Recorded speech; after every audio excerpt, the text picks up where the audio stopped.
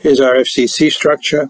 Twinning simply involves, rather than two Shockley partials, which would constitute a dislocation, slip, a full lattice vector, twinning involves successive displacement by one partial on each successive plane.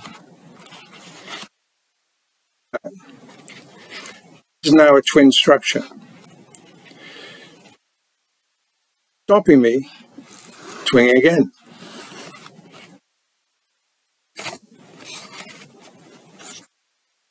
Again.